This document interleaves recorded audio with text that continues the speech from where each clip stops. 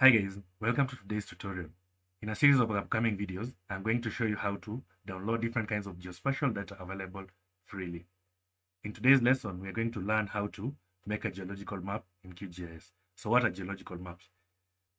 Geological maps are uniquely suited to solving problems involving earth resources, hazard, and environment.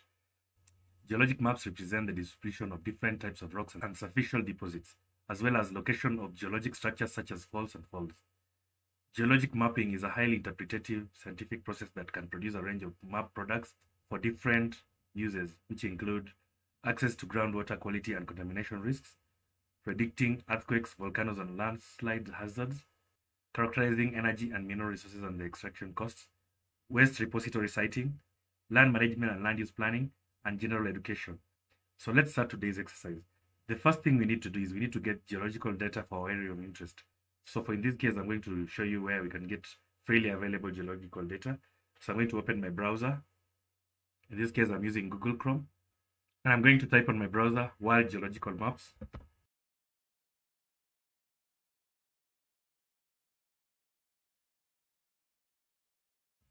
I hit enter. And I will select the World Geologic Maps -USGS. And it will take me to a browser where I can actually get my first geological data in form of shapefiles. So you can actually see the different kinds of data, like there was one for Afghanistan, one for the entire of Africa, Arabian Peninsula, Arctics, Asia. And these are mostly in form of shapefile. And you can also have just a look at the metadata. Bangladesh, Caribbean, Europe, former Soviet Union, Gulf of Mexico, Iran, North America, South America. So you can actually download the data that you need for your region. So in this case, I'm going to go to Africa. And the first thing I'm going to do is I'm going to download the shapefiles. I want the superficial geology of Africa, so I'm going to select the shapefiles. It will prompt me where I am supposed to save, so I'm going to look for where I'm going to save it in my computer, somewhere in my computer. And I'm going to save all my data in my geological data folder, which is currently empty. I'm going to click on new folder, Africa. Then I'm going to save it within the African folder because I might be downloading now for different regions. Then I'll open the folder. And I'll also extract this data in this folder here.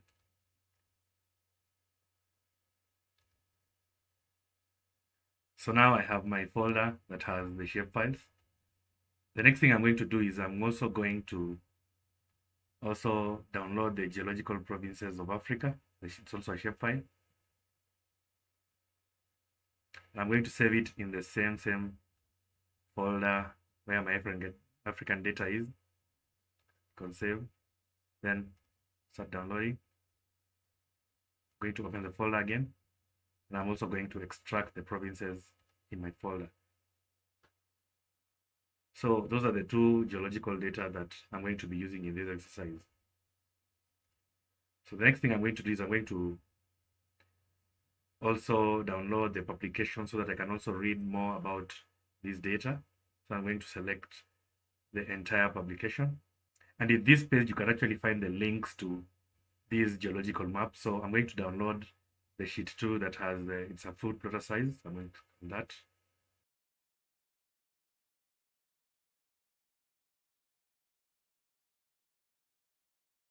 I'm also going to save it in my geological data for Africa. And I'm going to create a new folder and call it documents.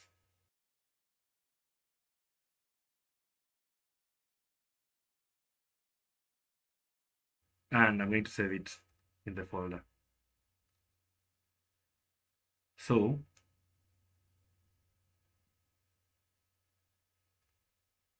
I'm going to open the folder and it's a PDF file. So I'm going to open this file so that I can actually be able to just look at it and read the kind of information it has. You can also download all the other documents to just look at what information is within these, but I'm going to just use whatever I have downloaded for our analysis. So the next thing I'm going to do is I'm going to open up QGIS. I'm going to bring in the two layers that we had actually downloaded for geological data in QGIS. So I'm going to go to Layer, Add Layer, and the vector layers, I'm going to add vector layer, and I'm going to browse for where the data is. It's under the geological data, Africa. Then there is the geological data, the first layer I'm going to add. Then I'm also going to add the next layer, which is the province layer for the geological data. I'm going to click on close. So I have the two data for my region of interest. Now for the first one is the different provinces. I'm going to bring it down. And then two, there is the geological data. So I'm going to open the attribute table to just see what kind of information you have. So I'm going to click on the layer and then open the attribute table. And you can actually see we have some data here. And what you're interested in is the GLG, the geology of the different areas, and they're in different codes. So that's why it's very important for you to download the documentation so that you can actually know what these codes stand for by looking at the legend. Then we also have the province data. So let me just open the attribute table to see what we have. And you can actually see we have the names of the different basins. And that is what is useful to us in this exercise. So the next thing I'm going to do is I can actually just do symbolization for this data here very, very quickly. But then later on, we're going to just make a map of just our region of interest. So I'm going to also show you how to download the data for your region of interest. Like let's say maybe a country in Africa. So in this lesson, you're going to be using Ethiopia. So I'm going to show you how to download the boundaries of Ethiopia from a different site also. So the first thing you're going to do is you're going to open the attribute table. We're actually going to symbolize our data using the GLG code, the GLG attribute. So I'm going to right click on the layer, go to properties, then symbology. Then instead of a single symbol, we're going to use a categorized symbol. Then the value we are going to be categorizing is the GLG. Then you're going to just be using this symbol, and you're going to use random colors for the different categories. So I'm going to click on classify. And then all the categories have actually been classified using the different symbols. For the H2O, I know is water, so I'm going to change it to blue. So it actually makes sense. So I'm going to just readjust the colors later on. Then I'm going to click on apply, okay. And now we have a very beautiful representation of the different geology of the different regions in Africa. We're just going to turn off the province layer first so that you can actually be able to visualize the data without any hindrance. So this is actually the geological data of the different African countries. So the next thing I want to do is I want to select a region of interest, and in this case I'm going to be using the administrative unit of Ethiopia. So in order for me to get these administrative units, I'm going to go to my browser again. I'm going to open a new tab, and I'm going to go to humanitarian data exchange. Enter. Then I'm going to select the humanitarian data exchange from my browser. Then I'm going to search for Ethiopia administrative boundaries. Ethiopia admin.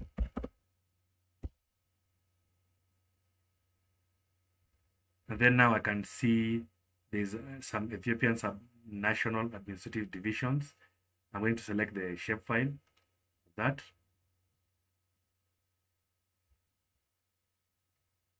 Then it's going to open a new page, and I'm going to download the administrative divisions in forms of a zip shapefile. So I'm going to click on download. And I'm going to save it in the same folder where I actually had the African data. I'm going to save these Ethiopian administrative division shapefiles.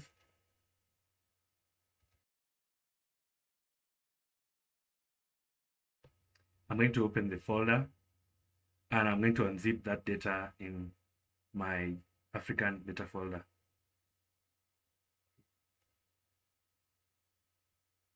And now I have the administrative boundaries of Ethiopia. So the next thing I'm going to do is I'm going to now load these administrative boundaries into QGIS. So I'm going to go to QGIS, and I'm going to add them as vector layers. So I'm going to go to layer, add vector layer. I'm going to browse for the Ethiopian boundaries. And I'm going to select the first administrative boundary of Ethiopia, which is admin 0.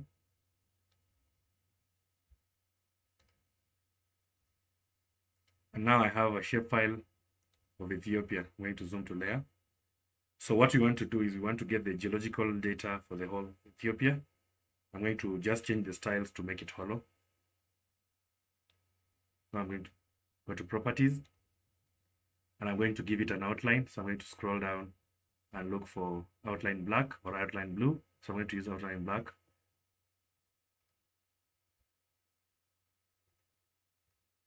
And now we have a very nice outline of Ethiopia on top of our geological data. So we're going to clip out the data for Ethiopia from the rest of Africa. So to do that, you're going to go to Vector, Geoprocessing tool, then you're going to select Clip. And we're going to be using our input layer as the geology of the whole of Africa. And our overlay layer, which is the clip layer, is going to be the admin. So make sure you select that. Then you're going to just create a temporary file for this first. I'm going to click on Run. And the clip is finished in 81 seconds. So I'm going to click on Close. And now I have a new layer overlaying on top of Ethiopia. So I'm going to just uncheck the other data that we have so that you can just have, you can remain with the clip layer. So I'm going to just confirm if my data has been clipped well. I'm going to open the attribute table of my data, and you can see we have the GLG. So the next thing I'm going to do is I'm going to style my layer, my new layer here. So I'm going to go to properties. Then I'm going to go to symbology. Then I'm going to categorize it using the GLG. Then I'm going to use random colors. I'm going to click on classify. So now we have a fewer colors. So I'm going to just look at what I have, and I can see that I have the whole H2O, which is water. I'm going to change it to blue color.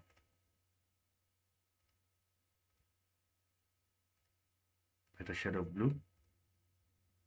You can actually type the name you want to see on the legend. Like for example, H2O is water, so I can say water. And then J, I have to come here on the map legend provided by the person who did the geology, and I can just confirm by looking at that from here. So you can see they have the, under their legend, they have the short form and the full name. So you can actually do that. I'm going to go back to QGIS, and I'm going to click on apply OK. And now we have our very nice geological data for Ethiopia. So the next thing I'm going to do is I'm going to create a geological map out of this. To create the map, we're going to go to project,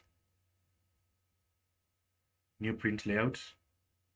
I'm going to call it Ethiopia Geological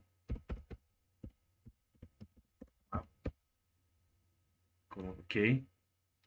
And on our blank screen here, I'm going to add the map. So I'm going to click on add item, add map, and I'm going to add the map of Ethiopia in our area. Then I'm going to resize it to make sure that it fits well on the screen.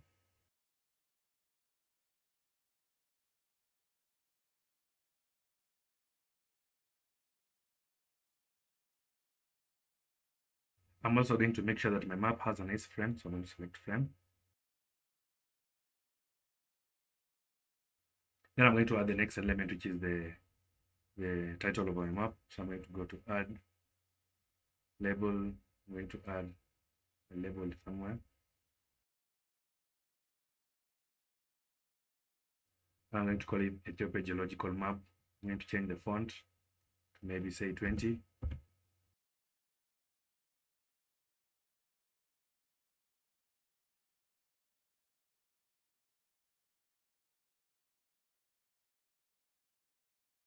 Then the next thing I'm going to do is I'm going to add a north arrow.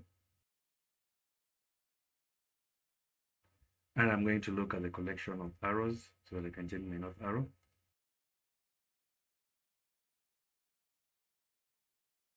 Next, I'm going to add a scale.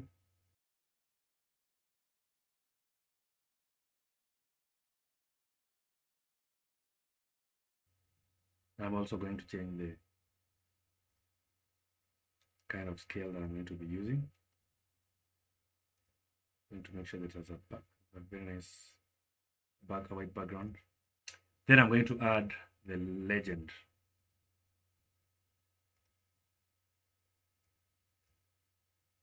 And I'm going to just edit my legend so that it suits whatever I'm trying to show. So I'm going to remove auto update. I don't need all these others in my legend, so I'm going to select all these from my legend and delete them. And then I'm going to just change some things here, like this is the admin boundary.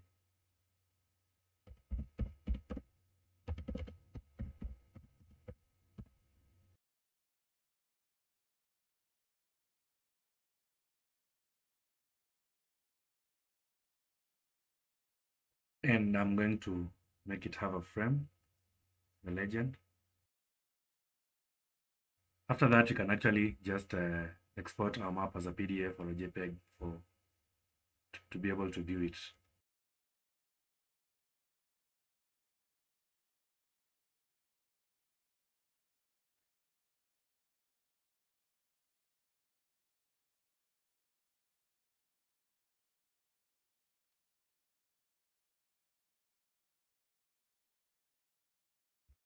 And now we can open our map using a PDF.